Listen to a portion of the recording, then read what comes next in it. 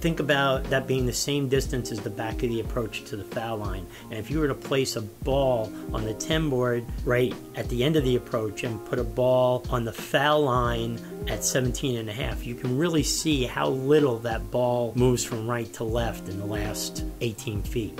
Now that's the optical illusion of bowling. Everything that is created begins in the mind. Are you ready to create the best version of yourself on the bowling lanes? If so, let's begin.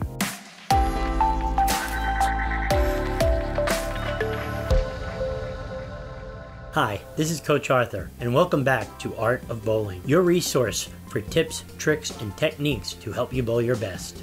We continue our Analyze This series with two more Team AOBers. You guys seem to really be enjoying and learning from this series, and that's the entire point, to carefully study bowlers just like you with the intention of applying it to your own game. And I want to thank everyone for the hundreds of videos we have received to go through for Analyze This series. For those of you who haven't already, please send in your videos so you can be next. The first bowler we're going to analyze today is Austin.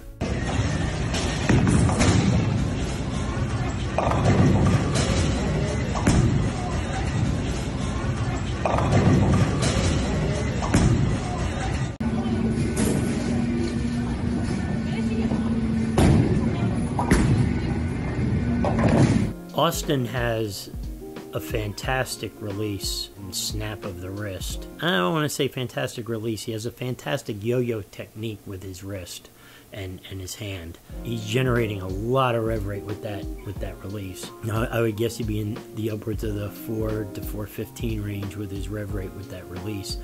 The problem is Austin's getting a lot of axis rotation with his ball that he really doesn't need. It looks like he's probably getting about an 85 to 90 degree axis rotation with the ball. If we understand that the ball slides down the lane, it gets to the break point, which is where the lane turns dry and then turns into a roll, that ball's gonna wanna go left quickly.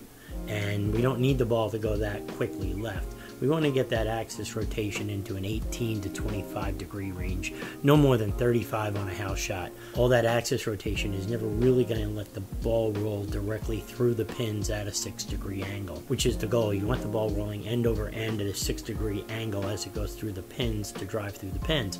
And we're not going to get to that angle with that much axis rotation. It's not as much space as you might think. If you're playing on a 42-foot long pattern, say you have 18 feet from the pins.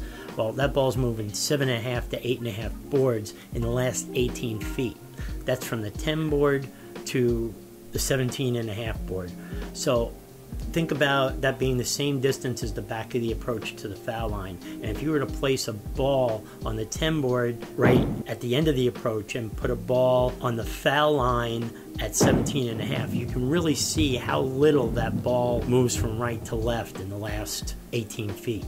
Now that's the optical illusion of bowling. It seems like it's hooking a lot more. Take a look at that one day and look at how little that ball is actually hooking. And we want to get it to roll end over end into the pocket through that point. If you can get that elbow to stay in, Austin, and keep that axis rotation down, you'll drive the ball through the pins much harder, and you will get a whole lot more strikes. Your ball will slow down less, and you'll have more power going through the pocket than you actually do now.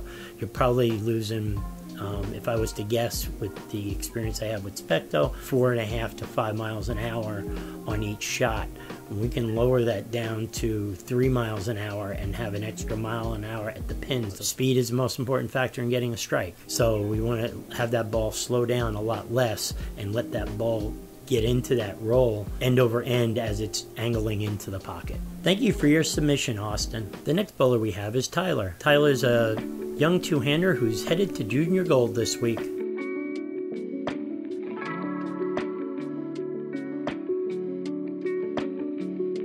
Tyler's footwork is very good. It's very quick.